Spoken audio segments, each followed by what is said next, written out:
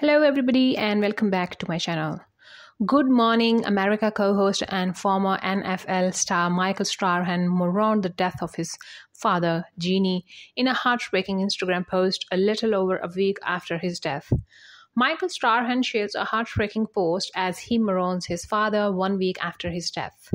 No words can do justice to the pain of losing a parent. Former NFL star Michael Strahan found that to be true when his father passed away.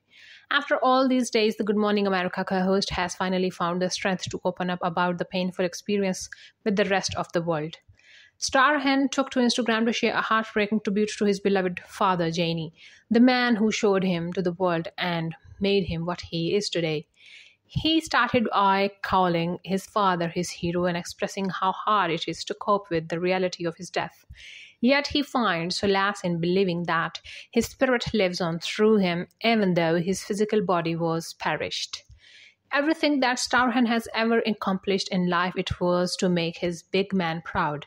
He went on to share that the very thought gives him peace, but he will continue to push himself to better because he knows his father is watching from above. While Strahan knows that nobody is perfect, his father was perfect to him, and he will forever be grateful to have known his love and guidance. Continuing his emotional post, he wrote, "Without him, I am not sure where I'd be, but I know I wouldn't have anything close to the life I have now. Love you, Dad, and I am honored to be your son."